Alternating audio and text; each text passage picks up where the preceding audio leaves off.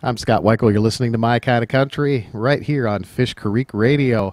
Our special guest became known to the general public in 1972 when a song she wrote called The Happiest Girl in the Whole USA began playing constantly on country, pop, easy listening radio, and the song was followed by the equally popular Funny Face. And she also wrote that song. Both songs reached gold and platinum status in the United States, Canada, Australia, and New Zealand. And she became the first woman in country music history to have back-to-back million-selling singles. My Kind of Country is very proud to welcome the happiest girl in the whole USA. Say hello to Donna Fargo. Donna, how are you today? Hello, Scott. I'm doing great. How are you? I am just wonderful. Thank you so much for taking time to be on the show today. It's nice to have you. Well, you're welcome, and I appreciate being on your show. Well, you are a busy lady. I was looking at your website, and you've got a book out called My Prayer for You. I do. And you'd have a whole line of greeting cards, and you have music available. Tell me about some of this wonderful stuff you have going on. Well, the newest book that I've written 6 books for a company called Blue Mountain Arts out of Boulder, Colorado. And this recent book is called My Prayer for You, and they're going to be doing also a calendar for 2016 with writings taken from the book. And the book can be ordered on Amazon.com. Some of the Cracker Barrels have it, and card stores. Yeah, I'm also. I find it hard, Scott, and I'm sure you do too. Just trying to keep up with everything. I'm trying to write my autobiography in between other things, and I'm constantly have deadlines for the card company, and still writing songs, and just stay busy as a beaver. Boy, I guess so. Well, you've always been a terrific writer, and you wrote most of your own material for what you recorded in your albums, right? I did. I wanted to also, and I recorded songs that other writers wrote because I saw myself first, I think, as an artist, although the key to my success, was a lot because of my writing, because I'd written Happiest Girl and Funny Face and most of the others that I had the most success with. But I did record other writers' songs like Do I Love You, Paul Anka wrote.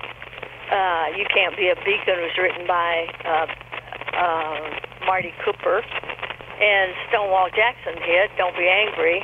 He had a hit on it too, and then I had a hit on it, several years later. Yeah, you sure did, yeah. But, I did have the most success with my own writing.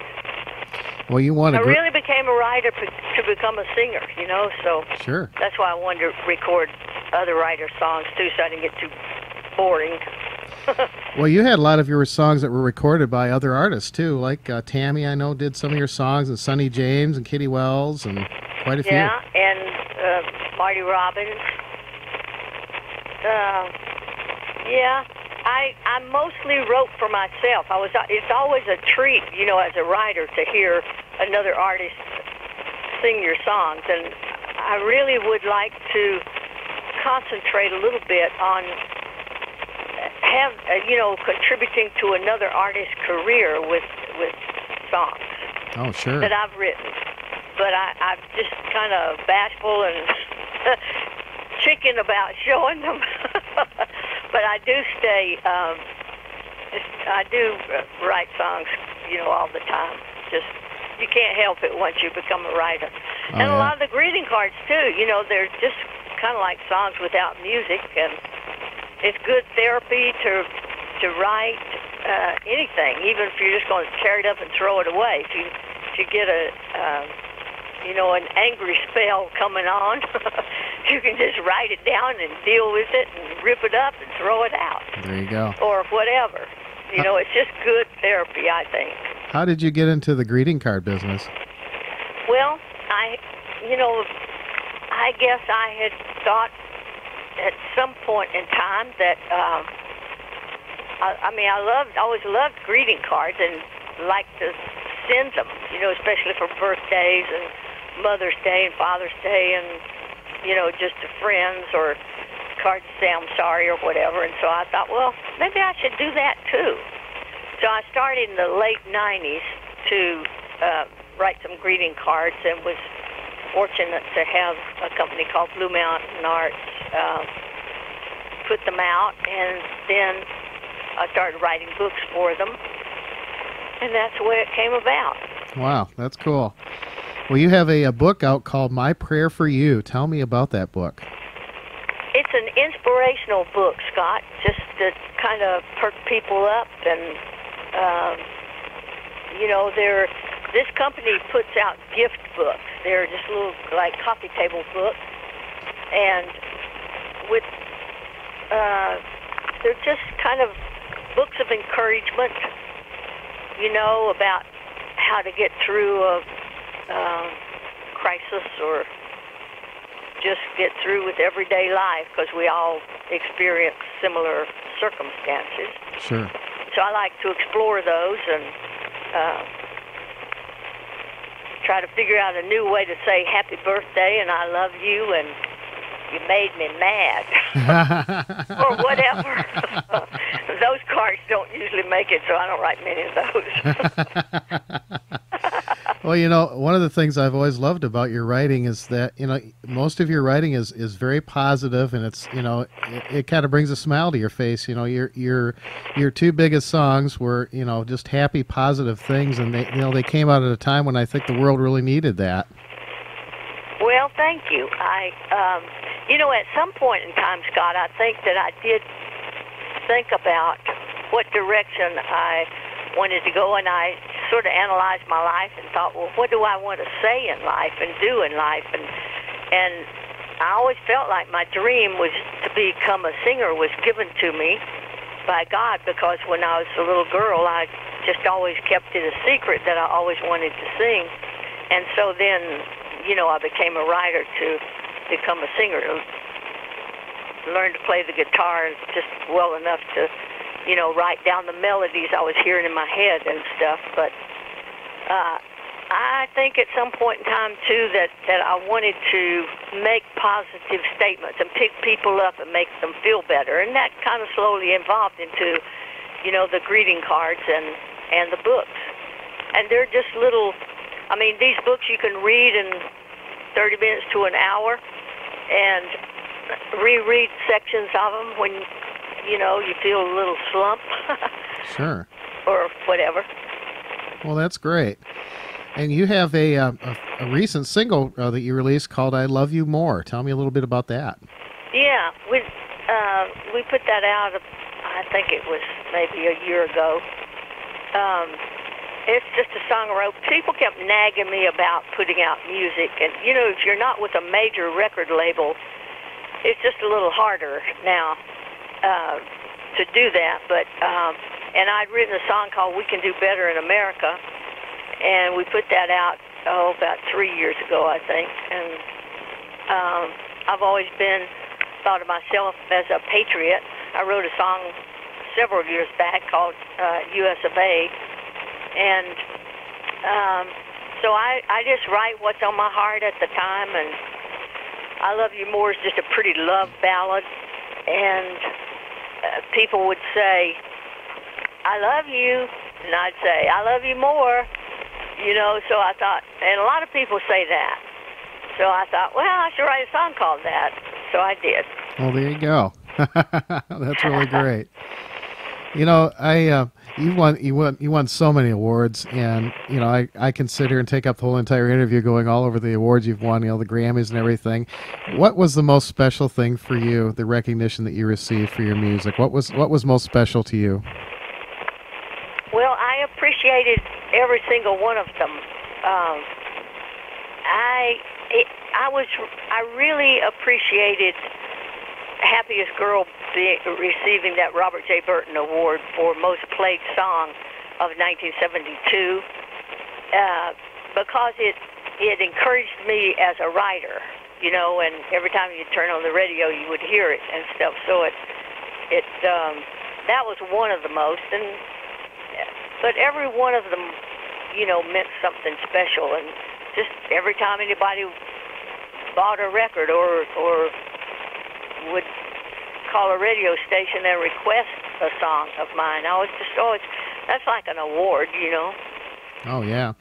You know, it's what's important is when people let you know that your music matters, you know, or something you've written in a book or a card. I get letters all the time about people sending them cards that I've written, and, you know, it's just heartwarming. You know, one of the things I noticed looking through your website and on Facebook, you have a fan page there, and you have your own page there.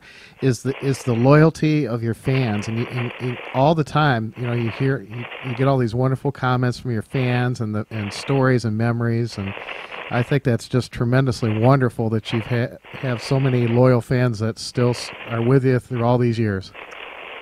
Yeah, I love my fans. They'll lift you up every time you get down, you know. They'll do something special. So, even the people will update me on their lives and tell me they're going through problems. A guy called this morning, and he was going through AA. He has a problem, and I just like to encourage him, you know, and he had heard another interview that I had done, and he was about to fall off the wagon, and he said, I just knew I couldn't do it. You know, I had to go to AA, and I just love AA for these people that have problems like that. You bet. You bet. Well, folks, I want to remind you, you can go to donnafargo.com, and it's a wonderful website. You know, I spent a long time just looking through all the letters and stories and all the wonderful merchandise. I mean, you have your greeting cards, you have photos, you have CDs, you know, everything you can think of is on the website, and your books, and everything that's on there is positive and uplifting, and I think that's just great. Let me ask you a question. Looking back, before you had a record deal and everything, and then looking to now, what would you have thought back at that time if you would have known the success you were going to have and where it brought you now? What would you have thought back in those early days? You know, I had no clue or idea of what was coming next. I think the important thing in life is to do what you feel led to do. And, I mean, you need to have a kind of a basic plan, but I was just trying to be a songwriter and trying to be an artist. So when I taught school in California, after I, you know, learned to play the guitar and started writing songs, I would work some clubs in Southern California just so I could go on stage without fainting, you know, so I could figure out if that's what I really wanted to do. And it was almost like I didn't think that much about it. I just did what felt natural, you know. I knew that I had to, if I ever was going to have a show, I would have to have some kind of plan for it, you know. So I learned a lot in those days, just learning what songs worked and how long you have to rehearse with a band and that kind of thing, because before then, you know, or at that time, I didn't have my own band and stuff. I only got my band after Happiest Girl, and I quit teaching and that kind of thing. But I didn't have any idea. It was just a great blessing and surprise, and I just took it a day at a time. I mean, what thrilled me at first was being able to hear my songs on the radio. Oh, yeah. I was teaching school, and I remember I would go to the stations and take my little records to them, you know, and say, play this record. And a guy at KCKC in San Bernardino, he pulled it out of the trash. He said, oh, you mean this thing that I got in the mail today? I said, yeah, you play that record. So I guess I got him, huh? That's right. But anyway, I loved DJs, and I appreciated them so much. And when I'd hear my song on the radio, it just thrilled me to pieces. But then you just kind of take it, you know, as it comes. And I opened in Vegas with Roy Clark. Right, but school was about to be out, and I had to give exams, and I wanted to grade my kids' papers. I wanted to do the grades myself. So, but they wanted me in Vegas too, my agent, and so I got permission to leave school early and give my exams early, so do the grades myself. But it was a learning experience, let me tell you. Oh, I bet. Well, you and Roy Clark were label mates. You were both on Dot Records, right? We were, yeah. And I listened to his show every night, Scott, because he was such a showman, and he paced his show. See, I didn't know anything about pacing a show or, I don't know. And I came up with my own little comedy routines and stuff about teaching, and it's a lot of work, It is. To plan a show, and especially when you're starting from scratch and you haven't had that much experience. So many people don't realize how much work goes into performing, and they think you just kind of magically show up and it's all great, but there's a lot of work, a lot of traveling, a lot of preparation, a lot of practicing. But the important thing, I think, is, to make a long story short, I think you just have to, do what you feel led to do at the time, and hope for the best, and just be thankful, Because Amen. if I hadn't written the song, if I just sat around dreaming about it, it would have just been a dream, Well, that's good advice to anybody that wants to get into music. Chase your dreams and don't give up, that's for sure. Yeah, for sure. And Donna, you had a very successful TV show as well. Can you tell me a little bit about your TV show? oh, that was great. We were, let's see, Mel Tillis and the Oak Ridge Boys and I were performing at Carnegie Hall. Wow. And we had the same agent, Jim Halsey. Uh-huh.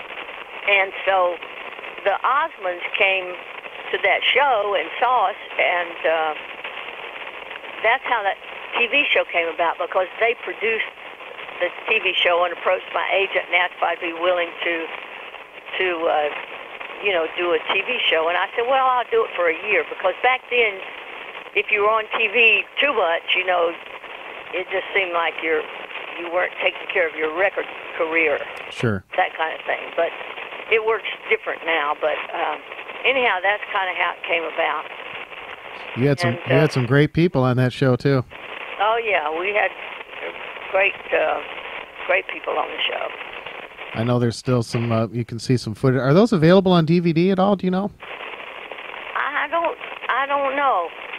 I know there's some on YouTube. I've seen some footage on YouTube, and they're great. The Osmonds probably still own that stuff. I don't even know. I don't even have copies of all of them. I'd send them out, for different reasons from time to time, or somebody would, and you get so busy you don't keep up with having a record of everything, and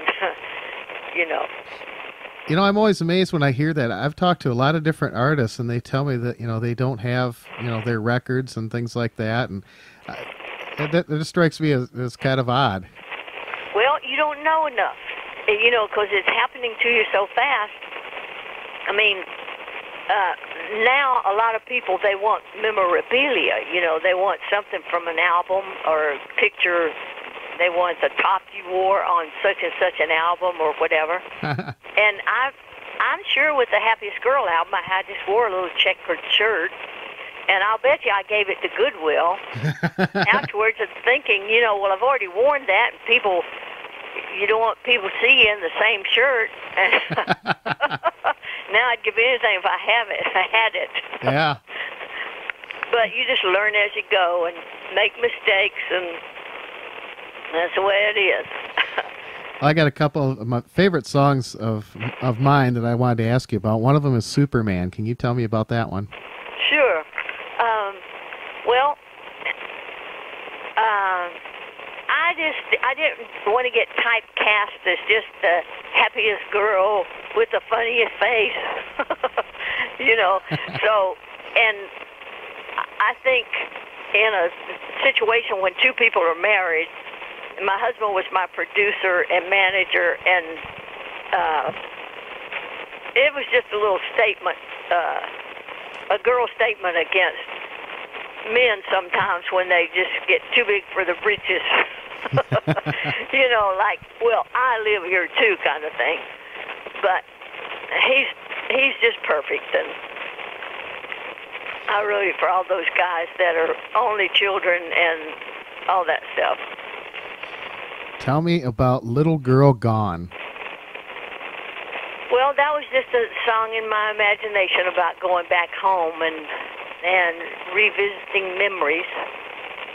We re-recorded that for Mercury, and I actually liked the re-record better. It was a little different rhythm and different approach. Yeah, so do I. That's interesting you bring that up. I was going to mention that, and I feel the same way. I like that version better. That's interesting. Well, how interesting. Yeah. Thank you for telling me that, because I always thought that we could have done that better. There are a few songs that, you know, when you're just in the studio and you're doing them and you've just written them, say, you know, you have your afterthoughts, say, damn, I wish I'd done this or that or the other to it, you know, or wish I'd have started with a chorus instead of whatever. But you don't get those afterthoughts because they're 20/20 hindsight after you get home and, you know, 3 weeks later or whatever. Yeah. And then it just costs too much money to go back in and redo it. That's for sure. But I did like that version of Little Girl Gone better than the original. That's cool. I'm with you on that one. That's really cool. Well, good. Thank you for listening and for knowing that. Well, absolutely. Well, tell me what's coming up for you. Are you planning to do some more recording and another book? Tell me what's going on in your life. I'm always working on ideas for, you know, writing music or books or whatever. I actually want to write a novel, and I've started it, but I don't have much time to, you know, work on it. And it's funny. It's like when you have deadlines for a company, it's easier to meet those deadlines than it is to just say on your own, well, I'm going to write a novel, when you don't, you know what the next steps are and all. But and I'm working on my autobiography too. So I'm constantly writing something or lots of things. And I would like to have a music-related project that goes along somehow. I don't quite have it figured out yet, but I'm working on that idea just loosely. Well, good. You know what I'm saying? It's not all my ducks are not in the row, and sure. I just have kind of a general idea of somehow a CD connected to a novel that would represent. I'm telling you all my secrets now, Scott, about what I'm planning to do, kind of, but that's in my brain. Well, see, that there was a method to my madness. That's why I asked. You know, I was hoping you would tell me that. Yeah. Well, find out my secret. You got me. Well, I want to thank your husband, Stan, for setting up the interview. He was a very nice man to talk to. You guys have been married for 46 years, is that right? 100 years. 100 years? Yeah. Not counting tomorrow, right? Yeah. Thank you. He said you were a very nice person, too. Well, he was a joy to talk to, and I really appreciate him setting this up, and it's been a joy to talk to you as well. And I know your fans will look forward to anything that you get out there. And if we can help in any way, we would love to, and I hope to play new music from you anytime. And again, I want to mention... Cutting in and out a little bit. Oh, yeah, well, you'll have that, I guess, sometimes with the phone. But I want to make sure folks go and visit DonnaFargo.com and just spend some time on there. Look at the wonderful stories and all the things that you have available there. It's just a fun time to sit and look at all that. And Donna, I want to thank you so much for being on the show. It's been a pleasure to talk to you. Well, thank you, Scott. I appreciate your having me on your show, and I wish you lots of luck with it. And well, Donna, I'd like to play one of your songs, and I'd like for you to pick one of your songs that we can play right now. Wow, I get to pick? You get to pick. You're going to be the DJ. Oh, my gosh. Well, I guess, Scott, I would have to pick Happiest Girl because because of nice DJs like you, it allowed me to have an audience and to have people appreciate my music. And it's a song I wrote, and all the wishes in it would be for your audience and you. It's called Happiest Girl in the Whole USA. All right. Donna Fargo, it was a pleasure having you on the show. God bless you. Thanks for taking the time. I really enjoyed talking with you. Oh, I enjoyed talking to you too, Scott, and I wish you well and love you to pieces. Well, love you more. Okay. Good one. Thank you. Donna Fargo on My Kind of Country. Here's the happiest girl in the whole USA as we continue right here on Fish Creek Radio.